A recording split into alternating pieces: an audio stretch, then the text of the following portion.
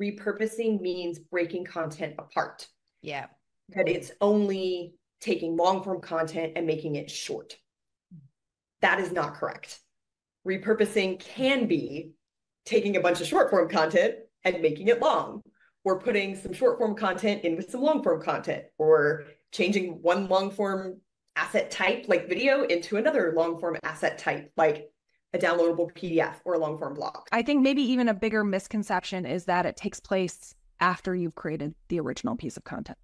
And I think some of the times that I've had the most success with repurposing a piece of content was I thought about how I was going to repurpose it before I created it.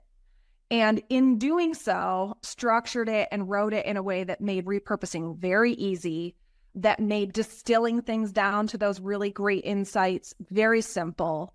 It made it easier on everyone involved too. It made it easier on design to go in there and really understand what I'm trying to get at, to take this bulleted list of 7 things on a blog post and turn it into a really great LinkedIn carousel. I think that might even be the bigger misconception, that it's an easy task.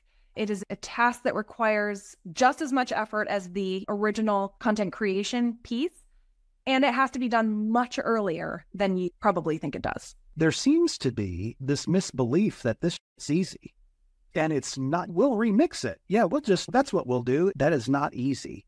You need to make that spin-off content be able to stand on its own often. It needs to have the relevant context for people who are coming to this kind of experience or this information cold. It has to be optimized for the different channels that you're doing. For instance, something on social and what you'd find on a blog post or a product page. The expectations of the audience are different.